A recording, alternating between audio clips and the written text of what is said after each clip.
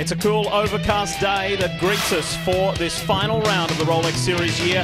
At the start of each racing season, we wish for the title to be decided in the last race, and that's exactly what we've got here today at the Grand-Am Championship weekend at Lime Rock Park, presented by BMW.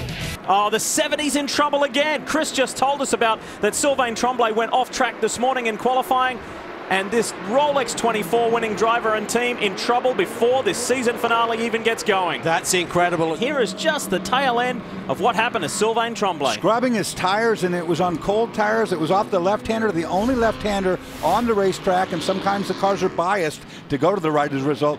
And the car got loose, snapped into a spin. Go, go, go.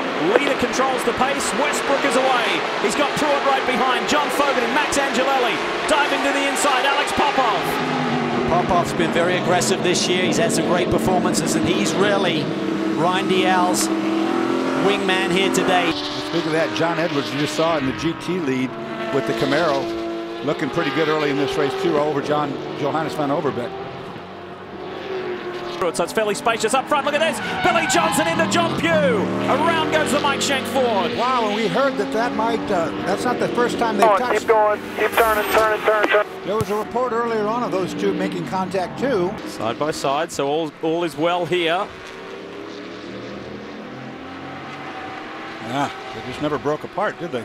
Yeah, it's just got to give each other room if you're going to go side by side through there. And let's take a look here.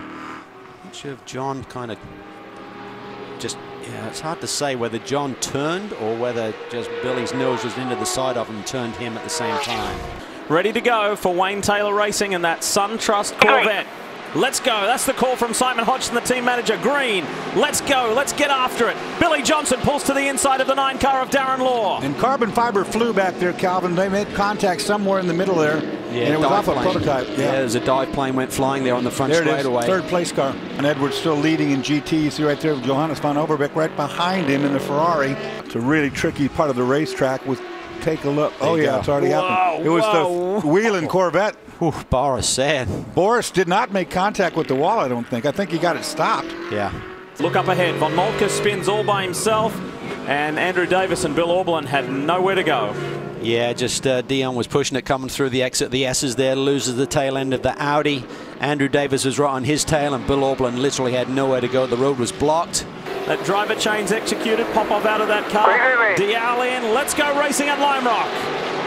And let's see if this 90 car can come alive. We saw him take off from the initial green flag of this race, but on the restarts, didn't have the same pace, struggling in traffic. Can Westy get the hammer down once again? He really slowed that startup, guys. Let's go to GT. Van Overbeek has got a rear view mirror full of Andy Lally in that Magnus Porsche. And then we go back to Robin Liddell's got ahead of Dane Cameron. Some smoke there coming off the Magnus Racing Porsche. I'm not sure if it's just tire rub as it hits the compression in the downhill, but definitely something puffed up there. 70 in trouble again. Jonathan Bomarito behind the wheel this time. The chicane at the uphill between Billy Johnson in the 7 and Memo Rojas in the 01. Whoa, Billy Johnson runs him all the way to the grass. That is crazy. That's what I talked about at the beginning of the show and what the intent of the 7 might be. This will tell us more. Oh, a fellow Mazda.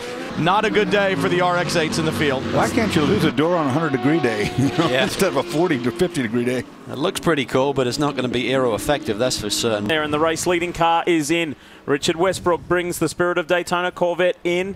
It's been a really good day. You can see Westbrook behind the wall. His day is done. His job is done. Quick update on GT. We haven't told you about it in a while. Andy Lally continues to lead over Robin Liddell. Charles Espenlaub still has the Dempsey Mazda in 3rd place. Looks like fuel only.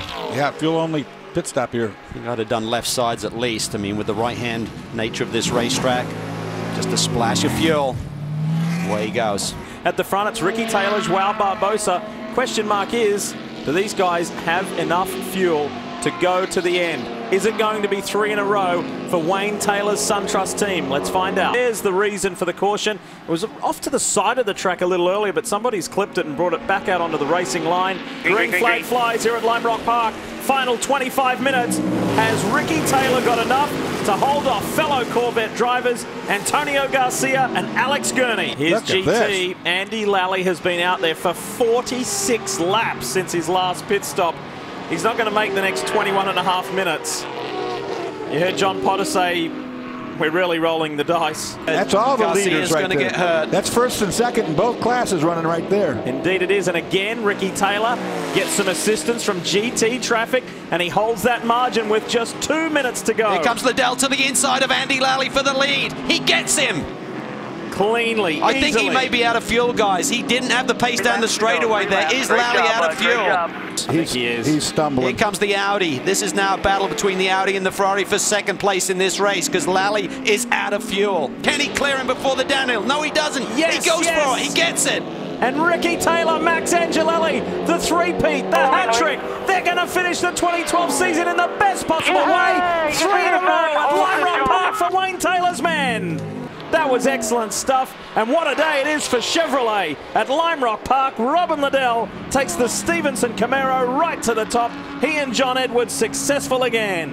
And this man here, Scott Pruitt, in his early 50s, American racing legend, will be a 5-time Daytona prototype champion. He's writing Grand-Am history all by himself. Nice job all year, guys. Great job, guys, great job. Pruitt Awesome. and Rojas All are season champions long, man. again. All season long. 3 in a row for Chips Boys. We've had so many great pairs in this series, but no pair as dangerous as these two. 4 championships, now 3 in a row. Rojas Pruitt, there they are by 12 over Ryan Dial, and Darren Law did enough to secure that 3rd place. Let's switch gears, let's talk GT. Well, it was already over after the previous round. Emil Asentado, Jeff Siegel clinched that. But Rob Liddell, a great performance with the win. He consolidates 2nd in the championship. Paul Dallin will be happy to be 3rd in the points.